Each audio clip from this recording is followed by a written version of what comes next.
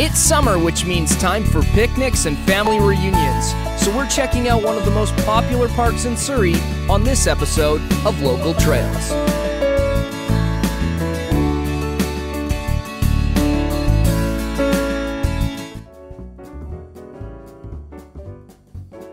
Tynehead Park is located just off the freeway.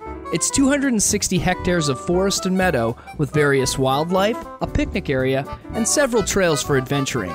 There's also a fishing hatchery within the park with plenty of lookouts along the way to observe the upper part of the Serpentine River.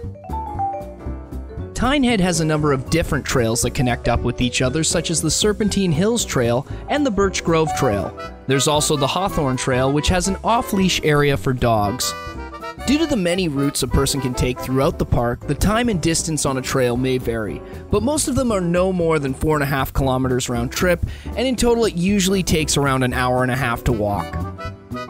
Now, there are a few things to watch out for. The trails can get a little crowded in some of the more narrow spots, and its proximity to the freeway and busy roads such as 96 Ave can take away from the natural beauty of the park. However, for anyone in Surrey looking for a quick nature fix, Tynehead just might be the spot.